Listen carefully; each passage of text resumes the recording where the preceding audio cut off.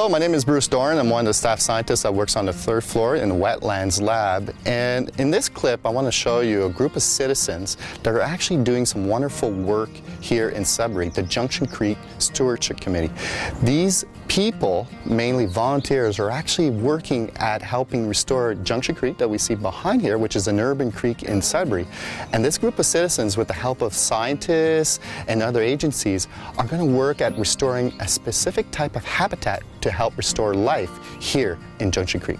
I'm Shannon Denny. I'm the coordinator for the Junction Creek Stewardship Committee. It was formed about 13 years ago. A group of concerned citizens had gotten together after a few meetings, and they wanted to do something concrete, something hands-on, and someone suggested, hey, we've got this beautiful creek that flows through the heart of Sudbury. How about we clean it up and help it out? So Junction Creek is very unique. It's 56 kilometers long, and it starts in Garson, and it goes through New Sudbury, through downtown, and goes to Kelly Lake, then McCharles Lake, then Mud Lake.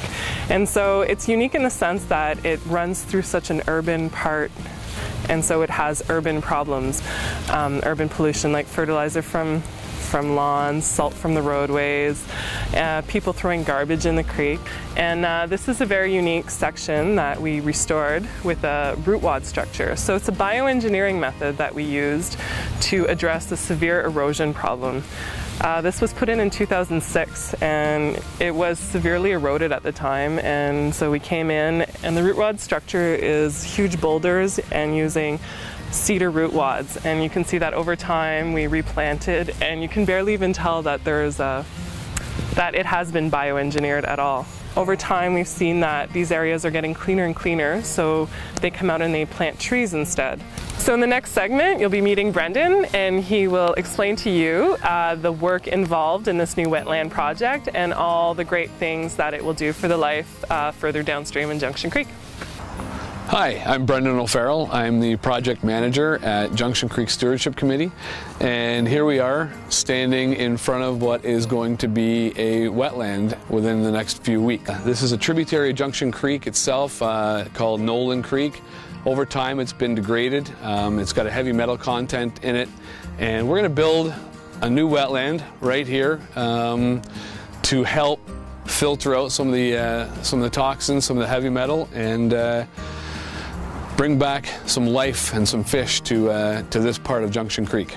So the funding that we got for this project came through the Environmental Damage Fund. It's a fund created by Environment Canada for projects that are going to help bring back the environment. The wetlands are going to consist of a 20 by 30 meter pond surrounded by native vegetation with different structures built into it to provide habitat for both fish as well as wildlife, reptiles, snakes, turtles, salamanders, and there'll be 3 of these wetlands placed strategically within the area. So the unique part about this project is that we're creating 3 wetlands, a series of 3 wetlands within an urban environment.